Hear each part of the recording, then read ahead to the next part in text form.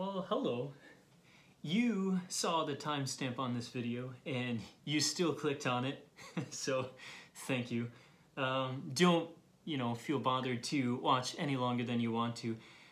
I guess I wanted to talk about this one for a while because this is a deck I've been working on really for a number of years, and not to say that it has arrived at like a, tournament competitive level, but I've just enjoyed the challenge of working with this specific version of Boromir and like trying to match certain criteria for a theme while also seeing what the deck can do.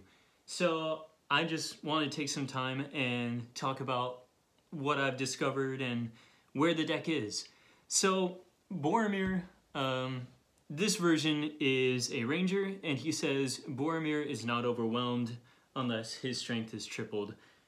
I've found that to be a really compelling ability, basically since I remember seeing this card way back in, well, the game came out in 2001, I may have seen it in 2002. Anyways, the idea that Boromir, being strength 7, would have a built-in can't be overwhelmed unless his strength is tripled feels like Superman levels of durable, because Boromir's not going to be overwhelmed without any support unless a minion is strength 21, and then if you put a sword on him, you're immediately boosting that to like 27. So it seems like Boromir is rather invincible. Why is it that Decipher could get away with making a card like that, and why don't we see Boromir use this version of him more often? What's going on? Well, for starters, it's true that he can't be overwhelmed unless he's in like the most dire circumstances, but he still has just the 3 vitality, so he's only going to lose 2 skirmishes to Inaric High before he's down and out, so that's very true. I think there's also an inherent challenge with using Boromir, who is 3 Twilight and strength 7, meant to be a bit of like a knight role in your fellowship, meant to go out and stomp on orcs and fight minions and win, but then had this ability which makes him a really strong loser. If you are building your Free People side with like a really strong, invincible character, you're setting him up to go out there and survive things. It's good to have a companion who can do that. The problem is, at 3 Twilight, what does that leave for the rest of your starting fellowship, and what role are you expecting for your other companions? In this fellowship setup, I'm using, of course, Frodo. This is a first block deck. And then Merry from More the Brandywine, who is strength +2 while he bears a weapon. Hobbits usually need some other person on the team who can actually be the warrior, and then hobbits are often assigned the role of speed bump.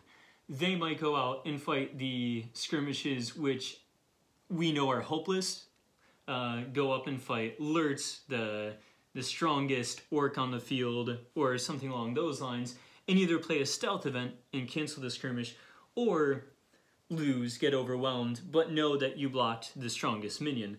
That's their role.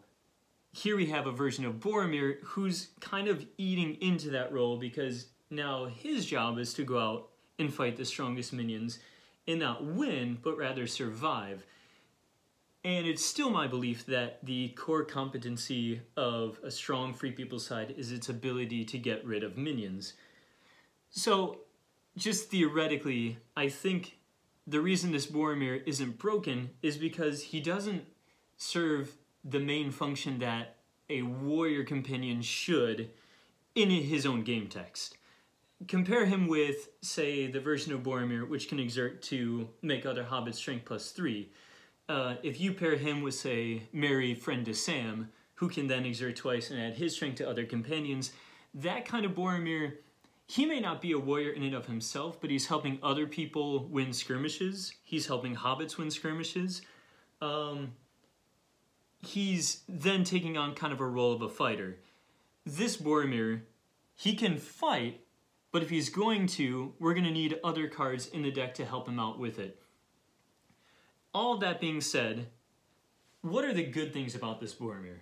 Well, we've covered that he's super, super durable. He can go out there and fight Nazgul and survive very easily with very little support. He's also a ranger, which gives us access to cards which spot and exert rangers and helps us at certain sites.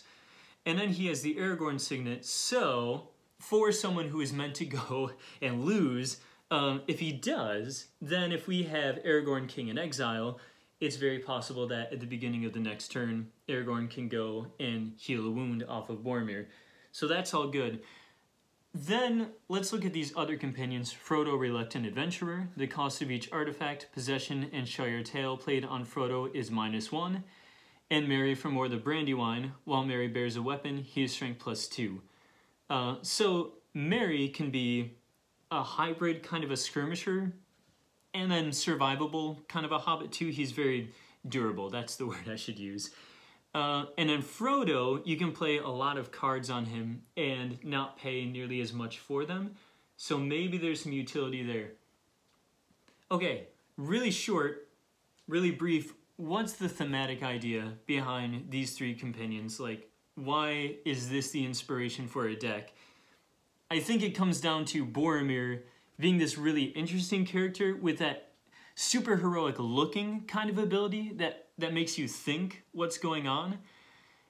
And then the idea that if you pair him with the hobbits and then use, I'm specifically thinking about Dagger Strike, which can make either a Gondor or a Shire companion with a hand weapon, strength +2 and damage +1. Maybe we can do a kind of Gondor Shire hybrid, which lets both cultures work as like a warrior, a skirmish phase focused kind of a two culture deck. So that's what I'm thinking here. We're going to be reaching for dagger strikes, which means we're going to need a lot of weapons. And then as a last thought, Boromir can survive things well, but one of his primary abilities is still the fact that his name is Boromir. So you can play some very strong possessions, which go on Boromir specifically, and you can play both sides of the game. If Boromir needs to survive a skirmish, he can survive it really well. We'll have cards in there for that. If Boromir needs to win a skirmish, then he can win it really well, and we're going to put it in that. So what this deck can do, I've found in playtesting, and at least, yeah, the theory behind the deck is it can both win and it can survive. It's adaptable. So it's meant to play both sides. The cards in here then are going to try to function in both ways. Does this card A help me win skirmishes and knock minions off the table? And does it also B help me survive a skirmish if my character is destined to lose in that moment? Can I play both sides of the field? So let's take a look at what cards we're going to be using. First of all, for Boromir, we're going to support him with 2 copies of Blade of Gondor. Bearer must be Boromir, he is damage +1. And in Skirmish, exert Boromir to wound an orc or Uruk-hai he is skirmishing. Compare that to Aragorn's sword, which is, well, what we call the Ranger's sword. Aragorn's just has a strength +2 and damage +1 bonus. The Blade of Gondor is a little bit fancier because it gives you the ability to wound orcs and Uruk-hai during the skirmish phase.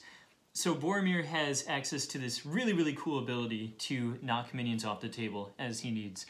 And then next up, we're also going to support Boromir with 2 copies of Flaming Brand.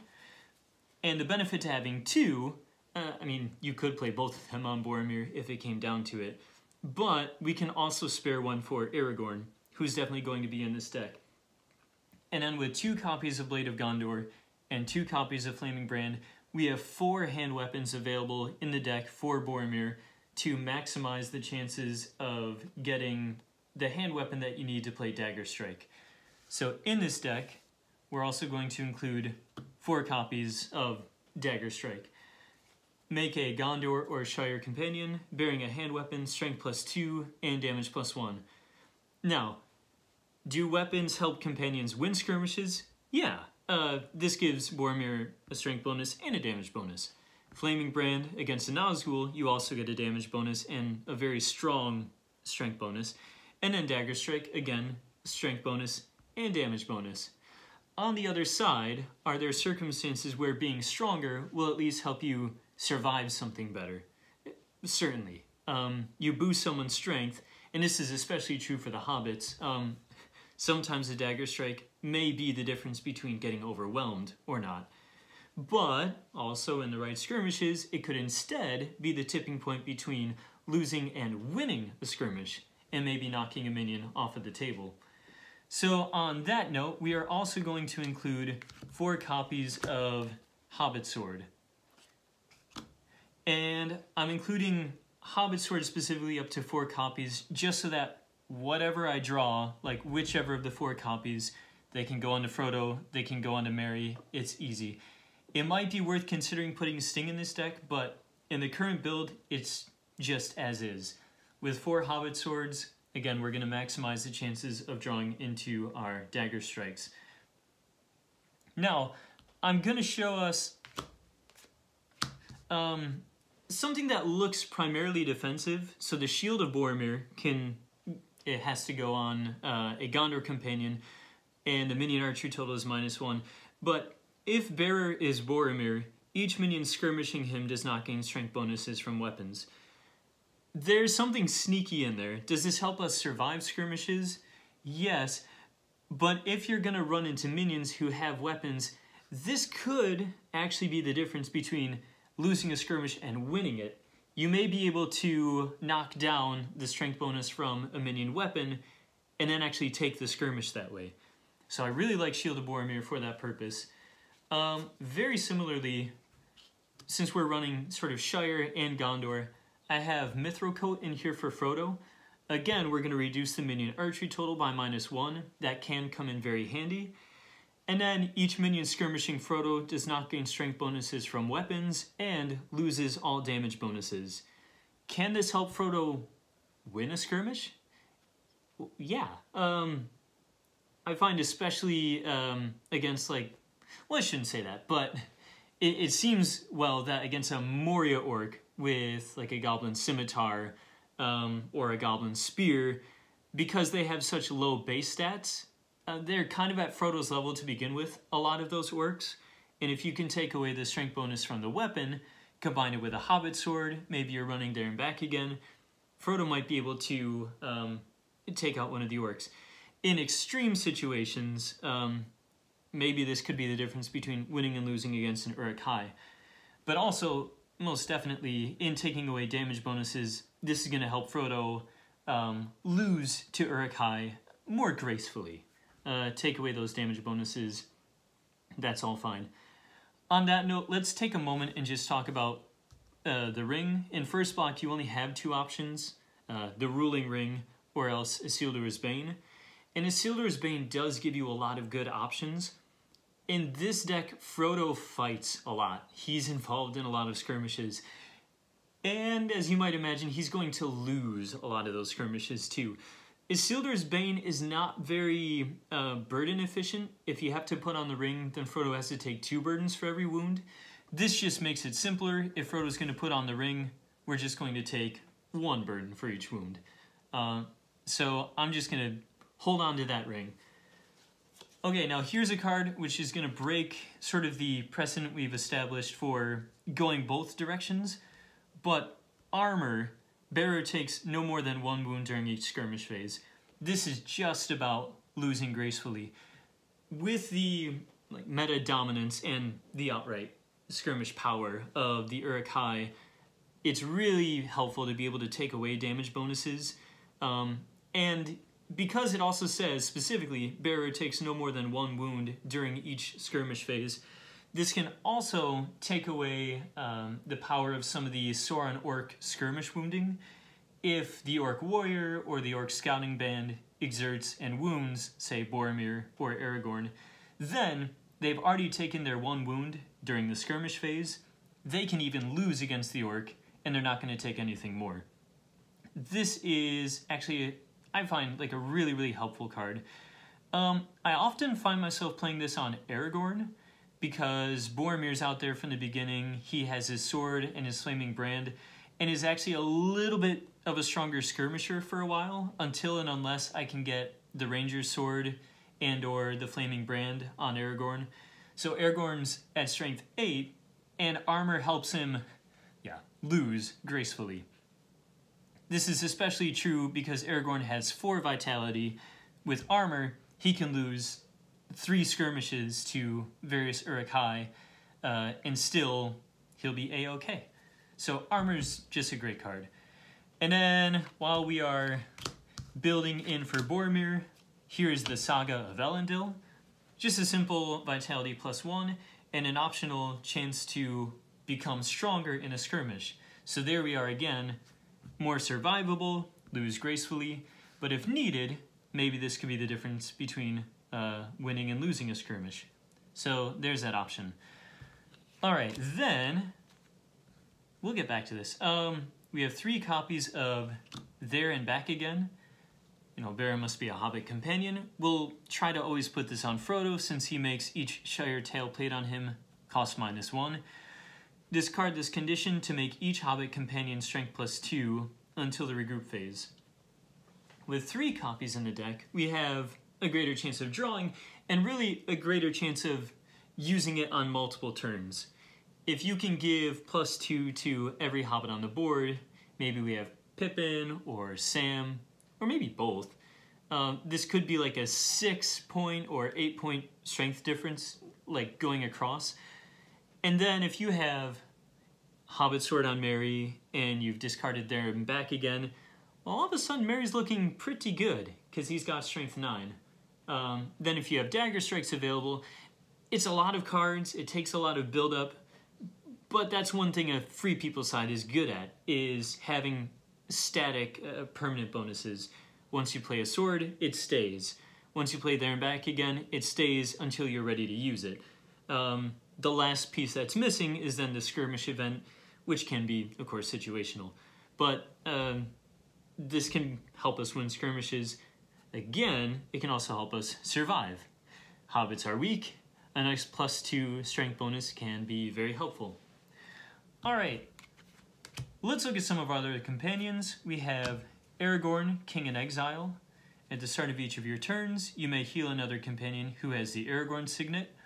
Notice Merry, Frodo, Boromir, they've all got the Aragorn signet, so he can do a lot of healing, especially if we see our opponent play the Prancing Pony and we get the chance to actually play Aragorn at the beginning, then he's going to do a lot of healing throughout the game. I'm giving Aragorn 1 copy of Ranger's Sword because there's not a guarantee we're going to find Aragorn at the beginning. We don't want to put a lot of stuff in the deck that we're not going to be able to play right away. If we get Ranger's Sword early and we don't get Aragorn, it's possible that Ranger's Sword will have to go at some point while we're reconciling because it's stuck in the hand. So I like to keep it to just 1.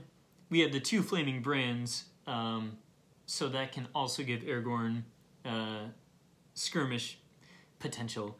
And then if you can combine them, he's up to strength 11. So hooray, hooray.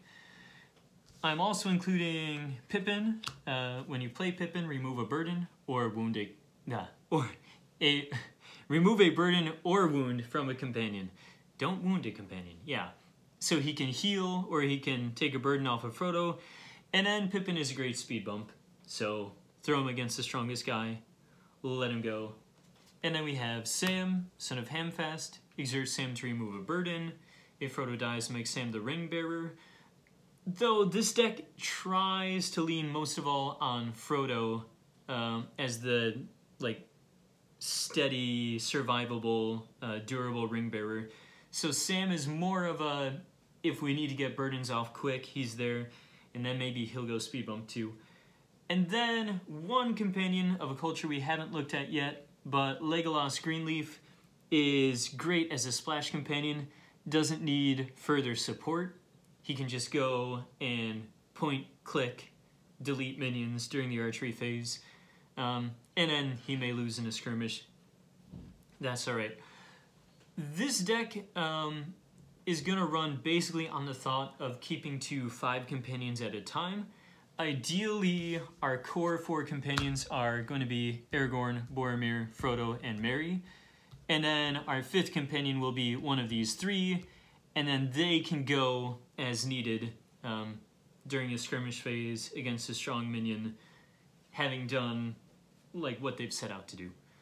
So those are our companions for the deck. We just have 7. This is really a small deck. We're running 32 Free Peoples and 32 Shadow. So we have Pippin, Sam, and Legolas. I'm going to put them in the glare zone. Very glary. All right. Then a few fun tricks. Pursuit just behind. Boromir is a ranger, so even if we don't draw into Aragorn, we have access to this. Exert a ranger companion to wound every minion. This can clear table at the end of a site so that you have the chance to go on to the next one if you're ready for a double move. And then 1 copy of Power according to his stature, which is particularly good, of course, against Moria swarms. If Frodo is facing 2 or 3 or 4 1 vitality Moria orcs, then you play this and just knock them all over. So that's a really good one. And then I'm running just 1 copy of Sentinels of Numenor. Make a Gondor companion strength +2 or +4 in a fierce skirmish. There's another one that I really like. I believe it's Swordsman of the Northern Kingdom, which is make a ranger strength +2 or +4 against a roaming minion. Boromir again is a ranger, Aragorn's a ranger, and you're going to see roaming minions unless you're up against just Nellier at like site 2. I mean, there's always a chance for that card, but eventually minions stop roaming. Sentinels of Numenor has the advantage of becoming strong in the late game, especially in site 7, 8, 9 if you're fighting Isengard, Uruk-hai. If Saruman shows up and you have fierce skirmishes to deal with, this can become strong still at later sites. It gives companions an opportunity to really put in the damage. Now, up to this point, I know the table's a bit of a mess right now. This has been 29 cards, and in previous versions of this deck, I've included more copies of Sentinels of Numenor, possibly up to 3, or maybe 2 of this, and 2 of Pursuit just behind. I've discovered a danger for this deck. I had a local tournament a couple months ago and ran into a Sauron exertion wound destruction deck with Orc Bowmen and Under the Watching Eye. And I found that I was letting Frodo have too many burdens and putting myself in danger, in addition to all those Sauron conditions, of Enquier coming out and making a really big nuisance of himself. And B, I was playing the 6 companions, so Enquier wouldn't necessarily need the burdens anyways, but also running into site 8 where you may have to add 2 to the minion archery total for each companion over 4. Late game, I was just getting destroyed. But the biggest contributing factor was the consistent pressure put on by these Sauron conditions, Under the Watching Eye and Orc Bowmen. I don't want to get rid of what this kind of deck is, but how do you get conditions off the table if you're not going to run Gandalf? This is a Shire Gondor culture deck. There's not a lot of access to condition removal. You could think of adding in elf allies and playing like Secret Sentinels, but that's going to require, I don't know, maybe 3 elf allies just to start to be consistent, and then 2 or 3 copies of Secret Sentinels. That's a lot. I think what I'm going to go with, and I truly haven't play tested this out yet, but it occurred to me that with our 3 copies of There and Back Again and our copy of the Saga of Elendil, we already have 4 tails in the deck. Yeah, there we go. So 1, 2, 3, 4. These are all tails. And there is Bilbo Baggins, who is in the glare spot. Okay, well-spoken gentle hobbit.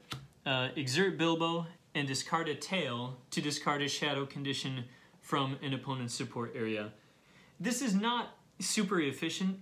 If you were running Gandalf, you could play Sleep Caradhras and discard every condition. You might be late game and there are 3 orc bowmen and 4 under the watching eye, and he's going to clear the whole table. This is not nearly as powerful, but it does give you access with the way that the deck is already built to take advantage of the deck structure and still stay efficient.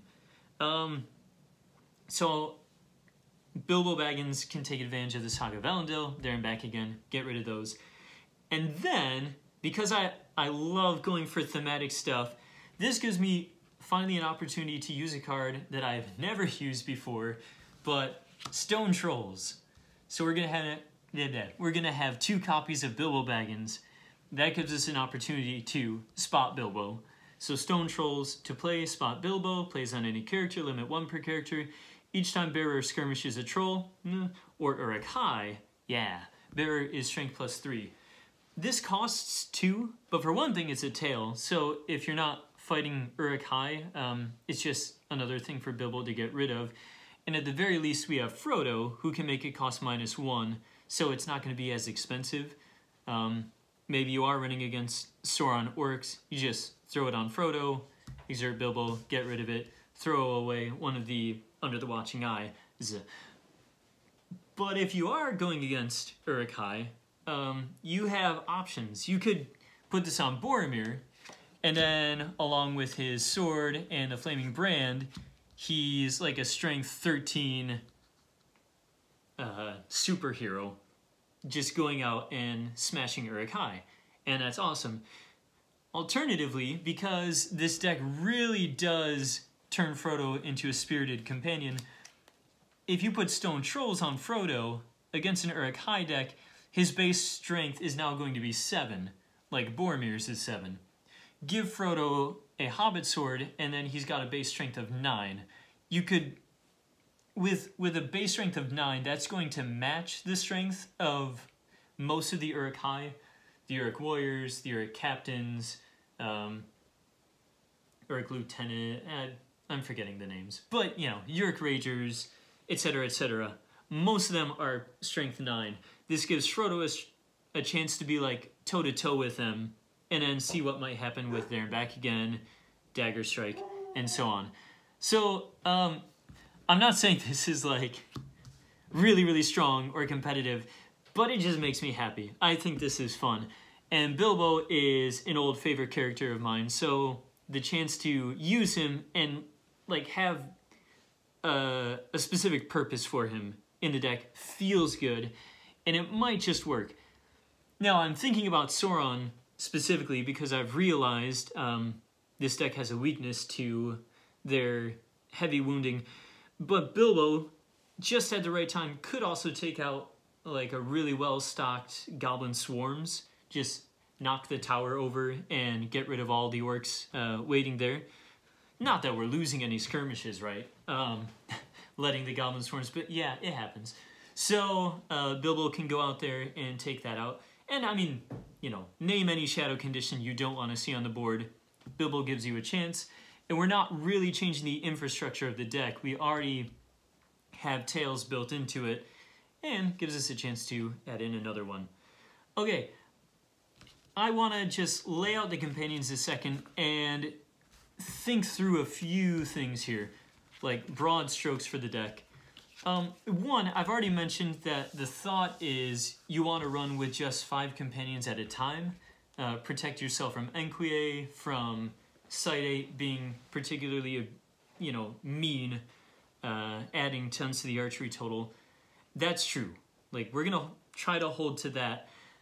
Notice again, we have Aragorn, Aragorn, Aragorn. Aragorn Signet, so Aragorn can heal a lot, especially if you get him out early. But the inherent challenge of running Boromir, as we mentioned before, as a durable companion rather than specifically a strong skirmisher until you get the right cards on him, which does happen eventually, means that at the beginning of the game, you're not knocking minions off the board like a good fellowship should. A good Free People's deck should be sending them away, and this one is not. At the beginning of the game, this Free People side is weak. It just is. So, what does that mean for bidding and for like using this deck in the first place? Well, it means this deck really wants to go second. Bid 0 burdens, let your opponent play whatever site they're going to play. Hopefully it's the Prancing Pony, and we get to see Aragorn. But the Green Dragon Inn shows up a lot, so we may get to play out Sam. And the cards are really stacked more towards Boromir than they are towards Aragorn. So we do have someone who's eventually going to become like super heroic as long as he stays alive. And he's good at staying alive. Looking at our sites just really quick at the beginning, I do have a Prancing Pony in case we should happen to go first, so we can pull Aragorn. But at site 2, Etten Moors, with nothing else in our hand, if we drew just like 8 shadow cards, exert a companion or a minion to make that character strength +2, like Frodo or Merry with 4 vitality, they can do a lot to keep themselves from getting overwhelmed. Boromir doesn't really need help with that, but, you know, suppose our opponent played Green Dragon Inn, Sam can also benefit from this. So our site 2 can keep us alive for quite a while. And then I'm running Rivendell Waterfall. While you can spot a ranger at Rivendell Waterfall, the move limit is +1 for this turn. So Boromir is in our starting fellowship. He should survive till site 3. This gives us a chance, if we dare, and if we've set up well by our second turn, to maybe jump ahead. It's possible that we've finally gotten the weapons that we need and that we can hop from site 3 to site 6. Not at all a guarantee, not worth risking it just for the sake of doing it, but it's an opportunity. It's out there. It's true that you also give your opponent the opportunity too, but the shadow side for this deck finally starts clicking around site 4, because we are running Moria. It's a worthwhile trade-off. And again, it gives Boromir's Ranger keyword like a good reason for being there in the first place. So we start off weak. We spend our first Free People's turn surviving, and then something starts to happen. So we have our shield, and maybe Aragorn has an armor, and like, you know, none of this is guaranteed, but hopefully Boromir has his Blade of Gondor. You may be fortunate enough to have a flaming brand on there. Frodo's got there and back again. We've got a Hobbit sword, and then there's much more in the deck that we've seen.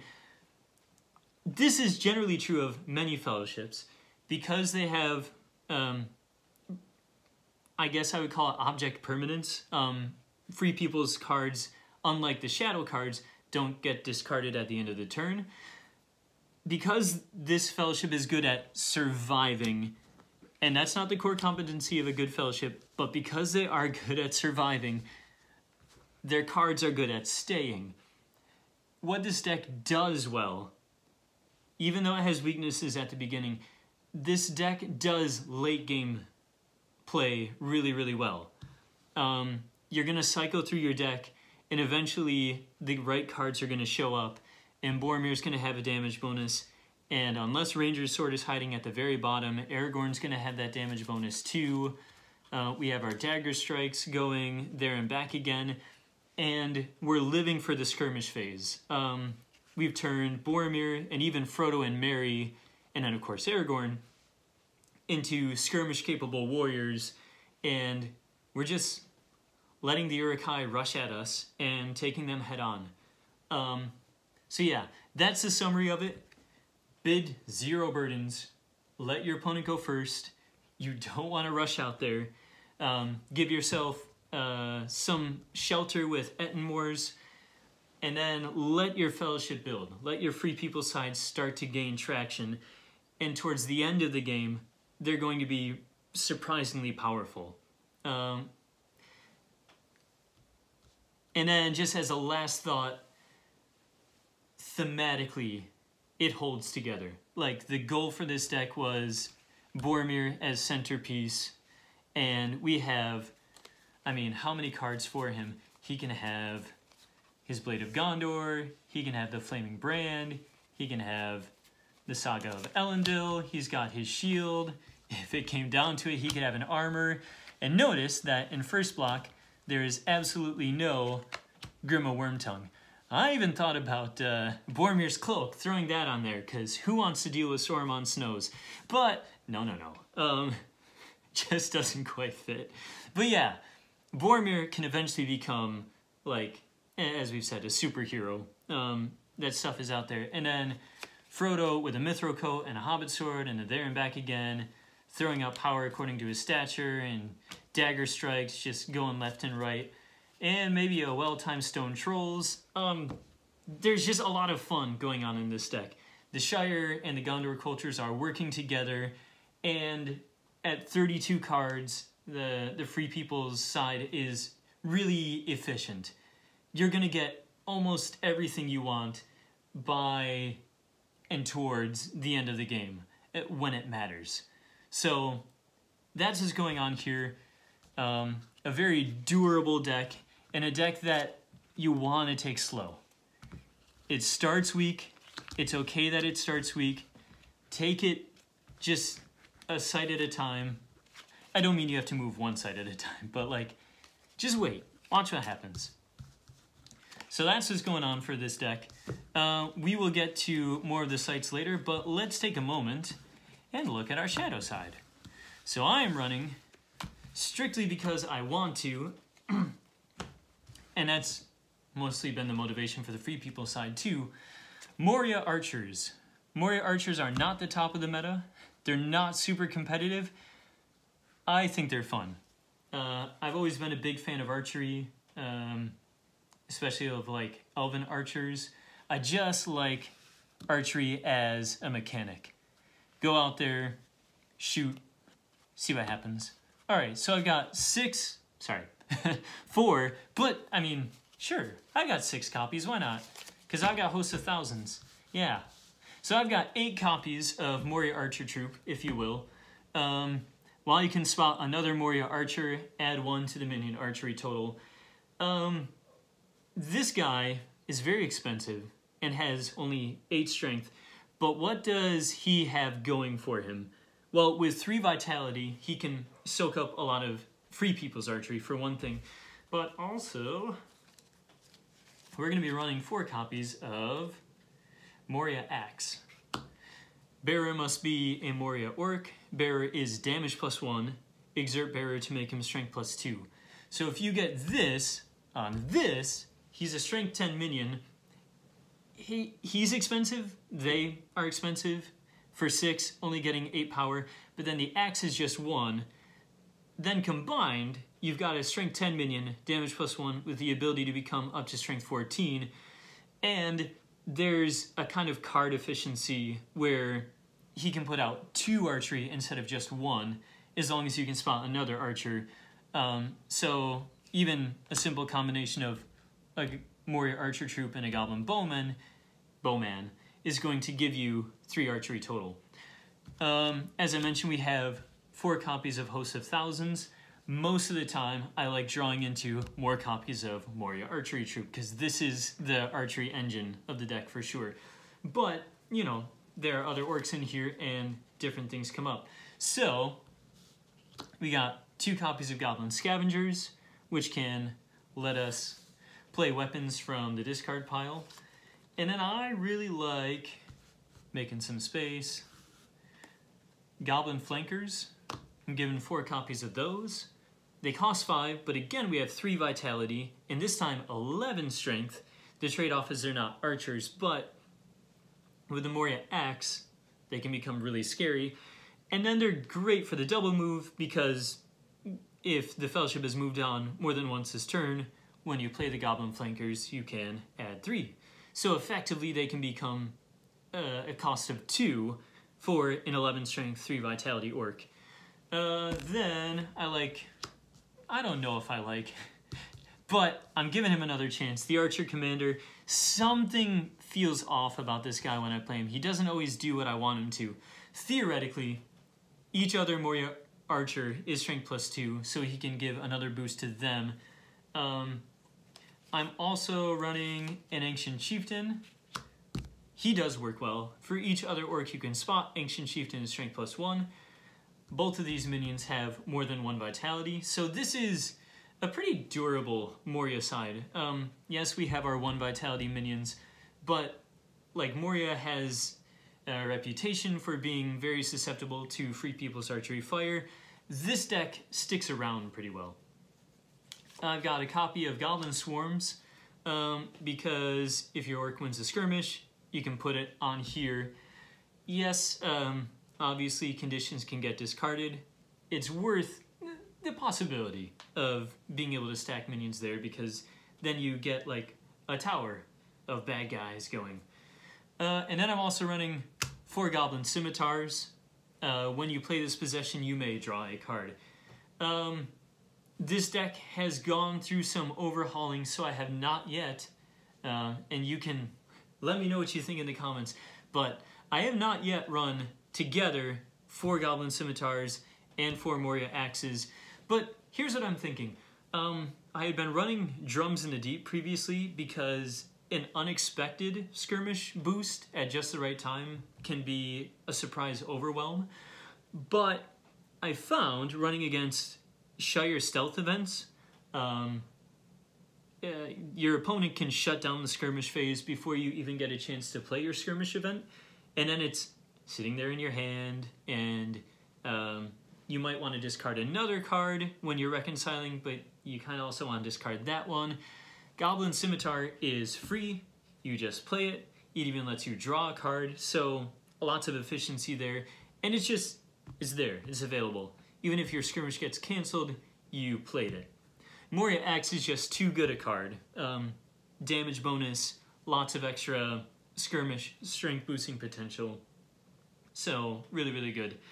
This is 32 cards, and addressing the elephant in the room, there is not any more, as I had been running 3 copies of Goblin Archery, which is each time you play a weapon, you can add a Twilight to the pool. And so if you have like 3 copies of it, you play 1 Scimitar, you can add like 3. That's incredible. And then you can also discard it to prevent a wound to an orc. I may be totally wrong, and I respect like the play history that card has. I know it's a good card. It might not be a good card for like my play style, or I just need to learn to wield it better. Something about it hasn't been working for me in my play testing. I draw 1 copy, maybe 2 eventually, and then the Twilight that I'm adding to the pool doesn't seem to make a huge difference for me. To be totally honest, these are like really expensive. This is the key of the deck, and he's 6.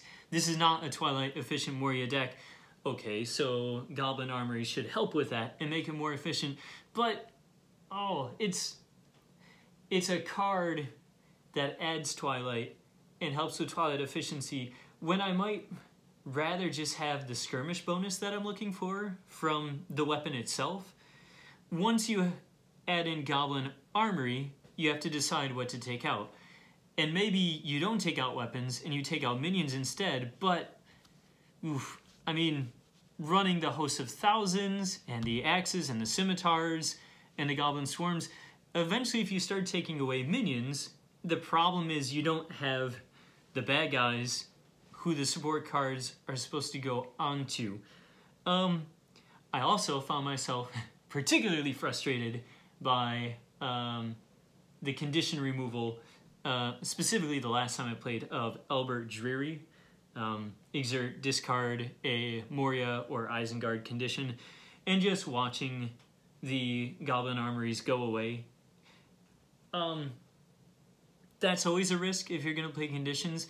I don't know, and you can remind me, I don't know right now of what Moria condition protection there is available, like what cards keep conditions from getting removed, but for a card that's waiting as a setup to add Twilight and to prevent wounds, but not immediately giving you a benefit,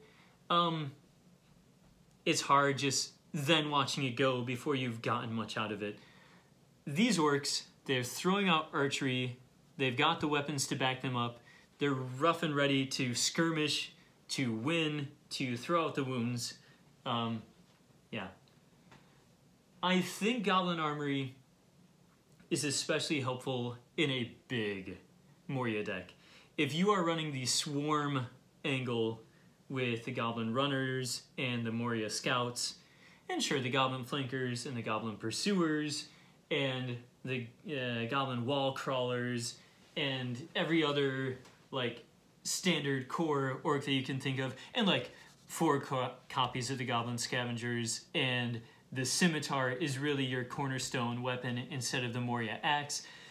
And you've got They Are Coming, and you've got Goblin Swarms, and you've got Goblin Armory, and you've got maybe Plundered Armories, maybe not. You've got Relics of Moria. You can have like a shadow side that's maybe 45, 50 cards, and it's this monster that grows and grows, and it's really good at late game stuff. By site 9, you're starting with 8 cards in your hand, but you're throwing down scimitars out of your discard pile with Goblin Scavengers from Hosts of Thousands, drawing cards, adding 3 Twilight, or 4, or what have you, and you know, discarding with They Are Coming, and getting more orcs out of your discard pile, and just cycling and cycling. Yeah, we know what the Moria strategy is all about. Goblin Armories is a great card. I wonder if, with this deck being meant for efficiency, especially for the free people side, and with these minions being meant for skirmish, well, for really going out as single minions and winning skirmishes, just bullying people not as a swarm strategy, but as individual warriors on the table. I wonder if that's the reason Goblin Armory hasn't been working as well for me. Is it's meant to be like the oil in a well-designed Moria Swarm machine, and that's not what this deck is. And I could just be totally wrong, and I go out and play test this the next time and think, why did this not work? Well, because you're running a Moria Archery deck for one thing, yeah, but for another, it's just not that giant kind of a thing. There's my rant and my ramble.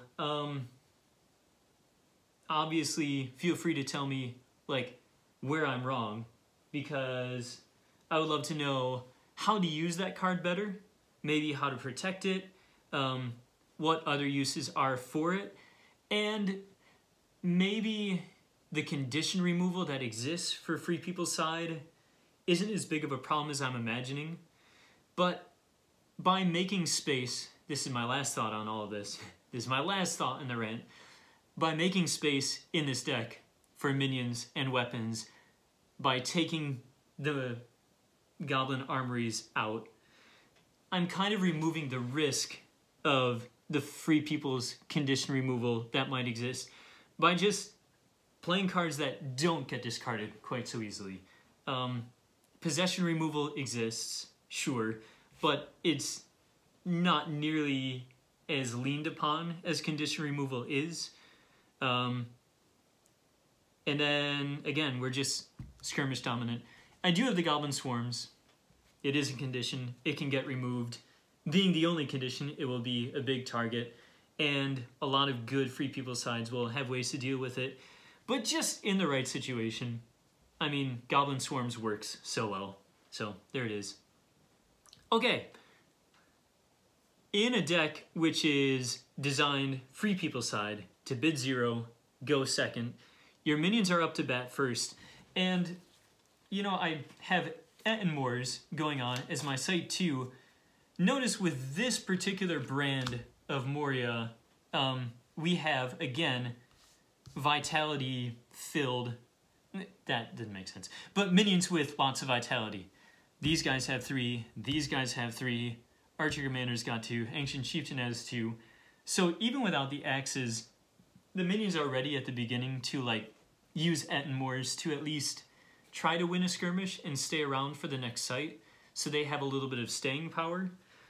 Site 3 doesn't do them any favors. I don't know if there is a Site 3 that specifically benefits Moria in a sneaky way. I'm fairly confident there's not a single Site 3 that mentions the Moria culture, you know, by name in its game text. Once you get to Site 4, and your minions are ceasing to roam, and the free people side has been going it kind of slow, you should get the chance to play Great Chasm, and finally these really expensive minions. I'm making a mess. Let me just clear table for a second.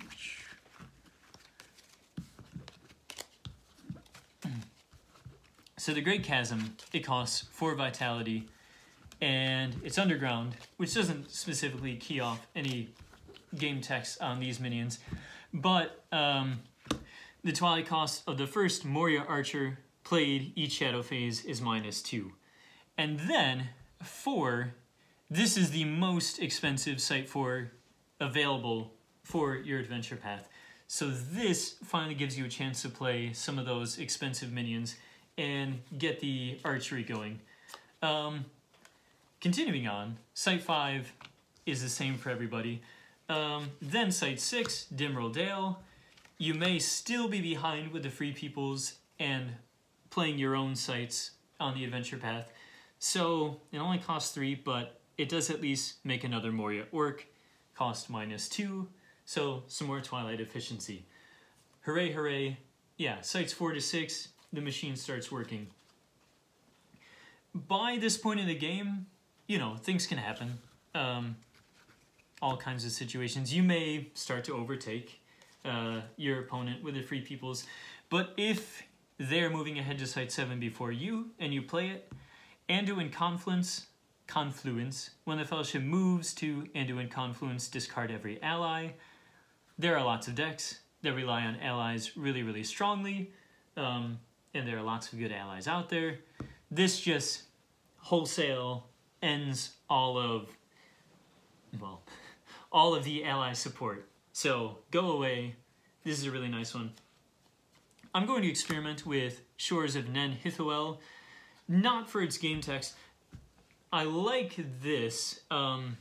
Shadow is 9 Twilight, so we have really, really expensive orcs. Gives you a chance to play more of them. I will say, as a Free People's player, consider if you're up against Moria, especially if you see your opponent playing Moria, that this is going to be their Site 8.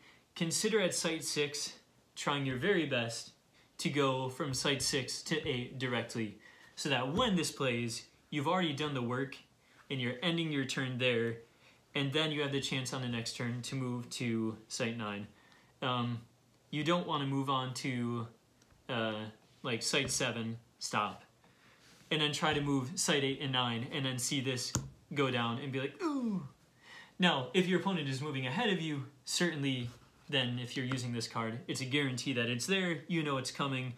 Yeah, try to move to Site 8 as quick as you can. But 9 Twilight is awesome. And then finally, I've been running Summit of Amonhen, I think, for the longest time with this deck for Site 9, which is 8 Twilight, and then you can draw a card for every burden. The Moria Archery deck doesn't specifically add burdens unless you're running into Isildur's Bane and they're soaking up archery wounds that way. And this deck moves through very fast. You know, 32 cards, 32 cards. It's very efficient. I'm going to try, and I think this could be a strong play. Emin Wheel. By the time if your opponent is moving to site 9 ahead of you and you're playing this one, then clearly this is the end of the game. Your shadow side has to win it for you or you lose the game. So this is all about what are we working with our shadow side. Now maneuver, exert a minion to make that minion fierce until the regroup phase. Again, this brand of Moria Archery has plenty of minions with plenty of vitality. So if you've stacked on the archery wounds and you have Moria Archery troops out there and goblin flankers, they can exert and become fierce, and that might just be the difference. You can throw out last minute archery, maybe you win some skirmishes, and with Moria axes gain those damage bonuses. You might be able to clear a few companions off the table, and then in the fierce skirmish have a chance to win the game. So I think, yeah, this could be a good play for the Moria strategy. I'm going to try it out the next time I get to play with this deck. Again, there's not a site 9 that I can think of that mentions the Moria culture by name, but I think there's a space strategically for making the orcs that you have on the table be fierce. All right, so we are at almost an hour. Thank you so much for watching, and I hope you have enjoyed. I have enjoyed working with this deck. I've enjoyed playing with it. I'm looking forward to the next time I get to use it and see what these changes make a difference with, and whether I've gone completely off the deep end and Bilbo doesn't matter and conditions don't need to be removed and I really miss Goblin Armory or what have you. But what I get out of this deck is I really get to make my Free People's Companions skirmish capable companions. They get to go out and endure well if they lose, but they also get to win plenty of the time, including our Hobbit companions, who can become very strong, at least for the Shire culture. And then we have a few tricks up our sleeve. Well, at least the Pursuit Just Behind and Power According to His Stature. Fun cards. And then the Moria Archery is very, I would say, redundant. We have the 4 copies of the Moria Archery troop. We have the 4 Hosts of Thousands. We have 4 Moria axes, 4 goblin scimitars, 4 goblin flankers. So turn after turn, provided there's Twilight on the board, we're going to put out minions with plenty of vitality, give them a chance to exert to add during the skirmish phase with Moria axes, hopefully stay on the board and put on the pressure if the Free People's side is looking to move for a second site. And then, you know, do some basic Moria recursion so Goblin Scavengers can go out there, play weapons from the discard pile. Yeah, that's about it. So anyways, I will say again, thank you very much, and thanks for watching.